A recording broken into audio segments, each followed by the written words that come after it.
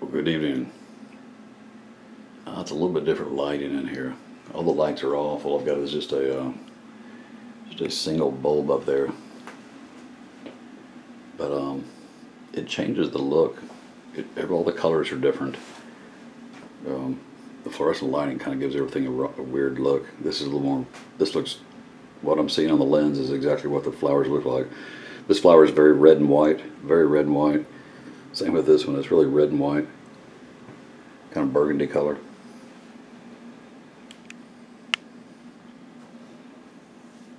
I came out here to check out the Brassavola nodosa. Now look at this bloom. I showed this bloom the other day and it was almost purple or blue. Now, that's what it really looks like. It's that burgundy color. Under the right light, it changes its look, I guess. Nice big bloom too.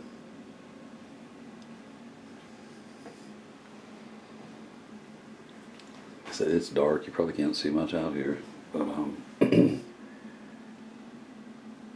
I like to come out here and check it out when it's dark, when different lighting, because things look different. The plants, the color of the plants looks different now even. You know, you see deficiencies now look different than they do under the lighting that I was looking at before, the fluorescent lighting from before. So things might look different now. It's always a good idea to check things out. A lot of new growth too. I noticed these cats over here have two or three big new canes coming out of the bottom. Siri baby looks good. I wish you guys could smell that. Oh my gosh, it's just incredible. Just incredible. Such a little flower, but so strong, so strong. But I'm trying to figure out my feeding routine. I was thinking about this afternoon after I fed the calmag this afternoon. I did a couple of videos this afternoon and couldn't put them up. One, I knocked my tripod over right after a great video. Mixed up calcium calmag and was feeding my orchids, talking about it, and managed to catch my foot on the tripod and knock it over. So you guys won't be seeing that unless I do a blooper show.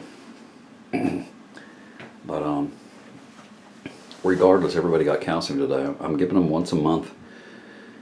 I know once a month I want to give everybody calcium, and I'm going to start probably giving a potassium supplement as well. Just because of what I read, not to everybody.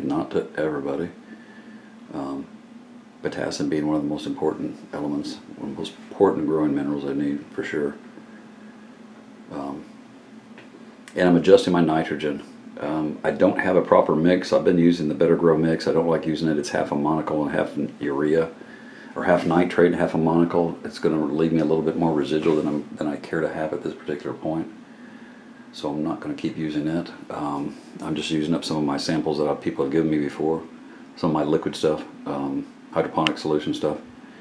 But I don't want to keep using it. So I had MSU ordered, and I don't want to mislead viewers or anything. I did have MSU ordered, and I canceled the order on that after I had ordered it. And it was waiting for a couple of days, and before they shipped it out, I canceled it. I was reading up some things on it. It seems like a lot of people are getting MSU mixed up.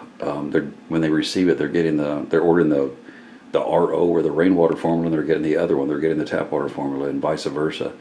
And I've just read a bunch of odd things about it. I have no issues with MSU at all, and to me, it's one of the top fertilizers out there. And I really wanted to give it a try. That was one, and also the other one. I'd really rather get the other one. Is Peter's XL. It has the calcium, magnesium, and the trace elements added also. But I can't find it in the U.S. unless I buy a 25-pound bag. It's only like $50 for a 25-pound bag. I don't mind that, but it's not the $50. It's that I don't want 25 pounds of fertilizer sitting around. Again, that's salt, and even though it's great stuff to grow with, I just don't know,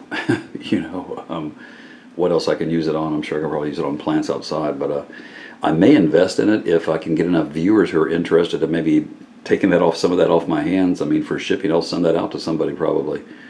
Pretty much for the cost of shipping. I'm not worried about recouping my $50 as much as just let me get rid of some of this fertilizer. I don't want to have all that around. Typically, when I buy a mix, it's usually in 4 pounds or 2 pound quantities. So I'll probably keep a couple of pounds of it back and break it up into 2 pound or 3 pound packages or something like that, and sell them off. Maybe 7 or 8 of them like that. And if somebody's interested, maybe do that. I'd like to get that Excel and try that. It's made specifically for tap. Or they have it one specifically for rainwater, and it has magnesium. It has 7% magnesium, and I think 4% Epsom salts or magnesium sulfate, and actually it's magnesium oxide, and the calcium is an oxide also. So they're chelated, so they're going to mix. I don't have to worry about dropping my pHs. The whole mix is chelated. And it contains trace elements also, so I would like to get my hands on that one. I've heard really good things about it. For some reason, Australia and New Zealand growers are using it, and it's just now catching on over here in the U.S. So if anybody's using that, let me know. I'd like to get feedback on that. But I think that's what I'm going to end up doing, is buying probably have to buy a 25-pound bag of it for $50 and just break it up. And I just don't want it. I just don't want that much of it. So if anybody's interested, I might start getting a list together. But if I buy it, I'll let everybody know, and then I'll start a list together. But just keep it in mind, I guess, if you're watching. Let me get out of here. It's too dark in here to really look real well. I got a lot of plants fed today, a lot of plants watered today. Calcium went well. It was a good video, just super simple. I took some rainwater. Filled up my sprayer with rainwater, then dumped it into a bowl, so I had it measured out the right amount of water to fill my sprayer up. And I put about 8 drops of calmag in there. I used calmag versus calcium nitrate because the calmag is chelated, and it's calcium phosphate versus calcium nitrate. So it can be absorbed at a higher pH. I don't have to drop my pH down to 5.8. So I didn't have to add citric acid, which would have pushed my ppms up higher than I wanted to go. I'm feeding very, very low parts per million right now. CalMag today only gave 40 parts per million. One of the articles I was reading the other night, and I'll try and remember to put the link on here, but Dr. Wang does incredible studies. He's done so many studies on growing orchids. It's just incredible. Phalaenopsis, a lot of Phalaenopsis growing. Anyway, one of his studies I was reading last night, as a matter of fact it was last night, they were talking about collecting rainwater off trees and measuring the total dissolved solids, the ppms of water coming off of trees. And remarkably, their findings in the study were it averaged out at less than 25 parts per million, which to me was an incredible, interesting piece of information. Very interesting piece of information. I would have thought it would have been much higher, closer to 100. I didn't think it'd be much more than that, but I really wasn't expecting less than 25. And it just goes to show you, and that 25 has to be broken up into calcium, magnesium, NPK, etc., etc., etc. So, I mean, how much calcium is a plant getting out of less than 25 ppms? How much of that is calcium? See what I mean? So at what point do you need to feed 150 parts per million of calcium to your plants, or 450 parts of nitrogen, or 100 parts of nitrogen like some of the manufacturers recommend? They're selling you a product, keep that in mind. Less than 25 parts per million comes down the tree. To me, that was really interesting information. Excuse me for the coughing here tonight. My voice is not really good right now. Anyway, when I was feeding the calcium this afternoon, I only fed 40 parts per million. So because I'm feeding low parts per million, I don't have a lot of room in there for citric acid or any kind of other buffers or something to drop the pH. So using CalMag fit that scenario a little bit better. Hope that'll help explain it. But it was an interesting paper, really interesting study that they were talking about how low it was, and excuse me. And they were saying average too, so they were checking it seasonally throughout the year at different locations and stuff. And I just found that to be very interesting, very interesting.